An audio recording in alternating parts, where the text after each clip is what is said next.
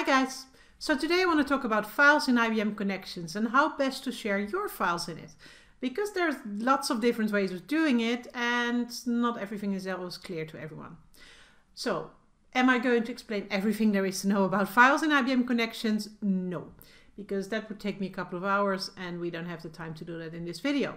But what I do want to explain to you is two basic concepts that you need to understand to make the best choice for your files yourself. Now, the first concept I want to talk about is the difference between files and attachments in IBM Connections. Now, what do I mean with that? Well, you can upload files either as personal or community files into Connections, and that will make it independent objects, meaning that you can act on that file as a standalone object. Things like being able to comment on it, to like the file, but also simple things like versioning, making sure that any updates, etc. is automatically logged, and being able to edit them in your desktop connectors, which is quite handy, of course. Now, the alternative, however, is that you can also upload documents into, for instance, a forum or a wiki page or an activity as an attachment. Now, does that mean that the file's not there? No, it's absolutely there, but the file is then not an individual object, but part of the object you attached it to. So things like commenting on the file alone isn't possible. You can't like that individual file. You can't really comment on it, and you can't really edit it either, because you can't edit it in the desktop connectors. So you lose a lot of features when you do it that way. Now, there is nothing wrong with that in some cases, because sometimes you really want that file to be a static object that is only relevant to that particular wiki page or a forum post, for instance. But most times you want to be able to, for instance, upload a new version or edit it and make sure that your comment about it was still relevant. So usually what we advise people is to use the other options that you have in these forum posts, wikis and activity, which is to not upload the files and attachment, but to link to the file from, for instance, your personal or community files. So the second thing I want to talk about here is the difference between community files and personal files, because let's face it, there isn't that much of a difference between the two. They both offer things like liking and commenting. They both allow you to edit the files through your desktop connectors and your Microsoft Office plugins. But at the same time, they are different because you cannot share a community file outside of that community. That's the biggest difference.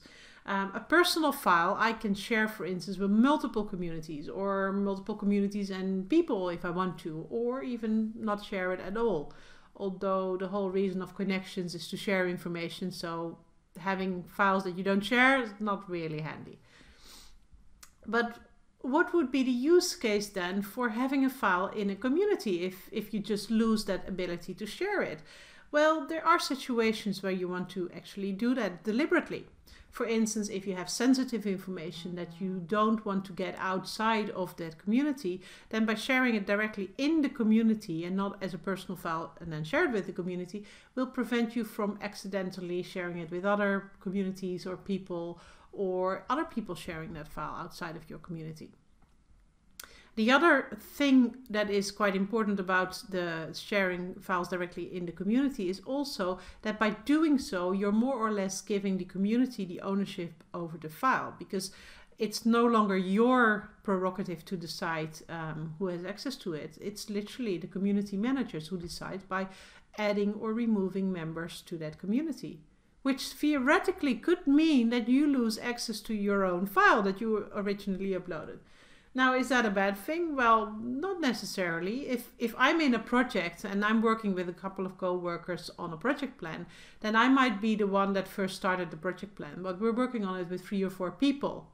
If I leave the project at a certain point, then I don't have to work on the project plan anymore, but they do. So by having the file part of the community, they can still do that. And even though I might not even be a member of that community anymore and therefore not have access to the file, they can still work on.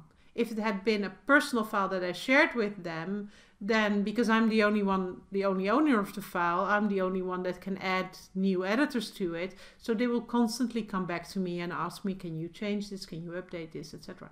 So again, it's all about the context of who needs to see the file, and is it relevant for me to share it with multiple communities or not, or is the ownership really with the community itself?